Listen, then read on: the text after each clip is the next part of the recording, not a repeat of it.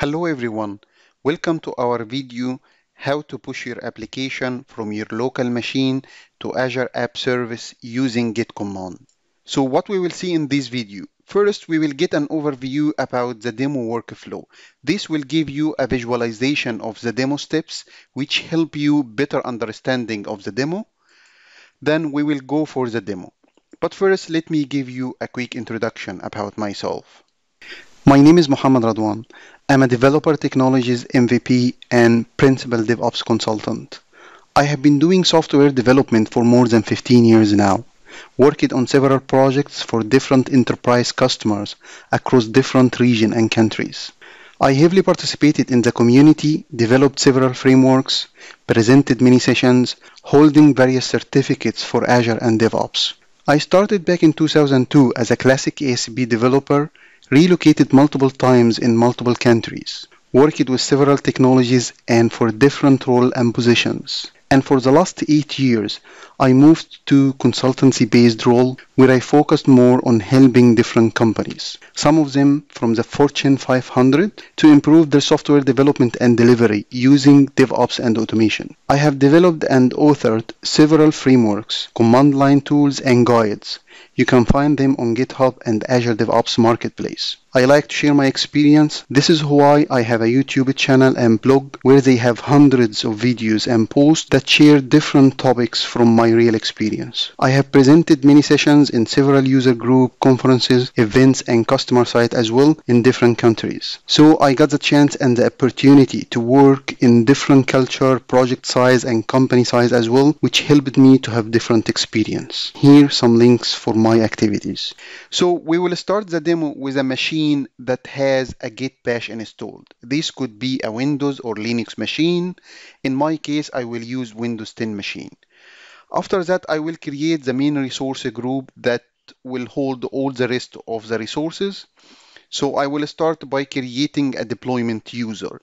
This user will be required to authenticate me so I can push my application to the app service.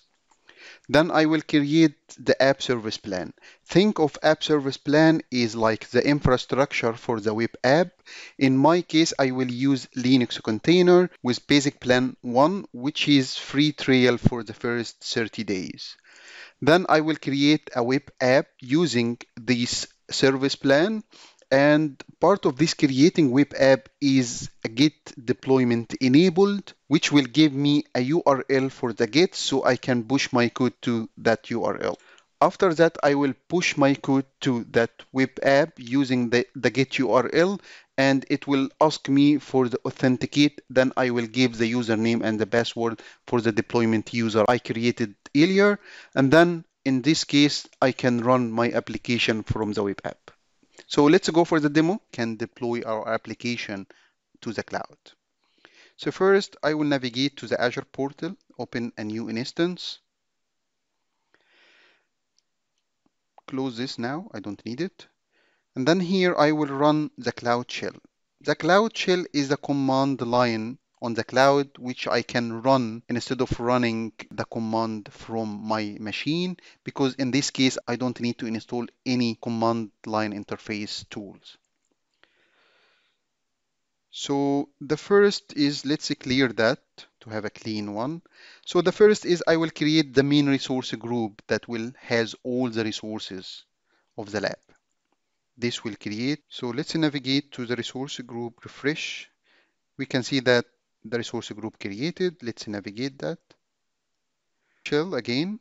And let's create the deployment user. I will use this user when I want to push my application to the cloud to authenticate. So just create this user. And then I will create the service plan, which is the infrastructure for the web service using the basic tier and the Linux container.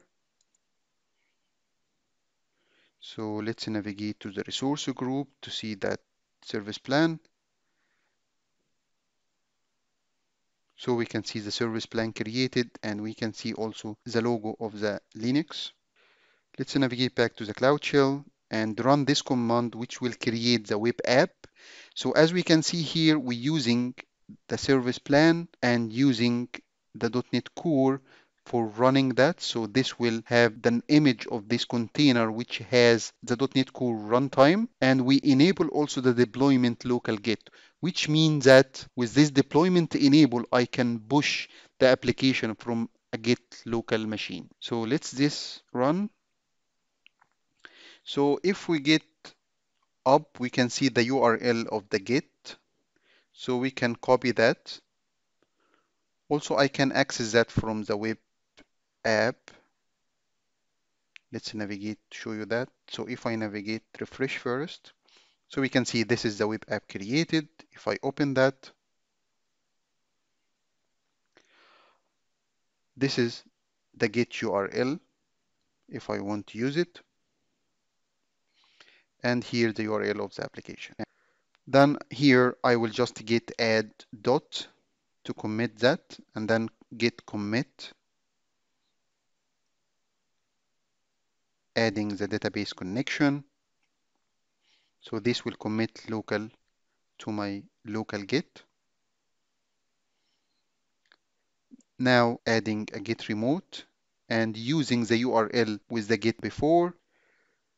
Now push that to that remote repo, which is in this case is the web app. So this will push all the application. Here I will use the deployment user password. So this will push all the application to the web app on Azure.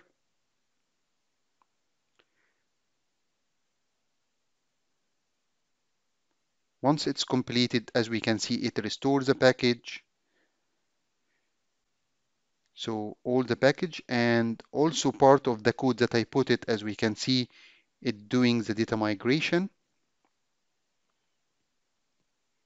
So let's navigate here to the application and open the URL of the app service. So as we can see now, we have the app service, the to-do list running on app service. At the end, I would like to thank you for watching the video.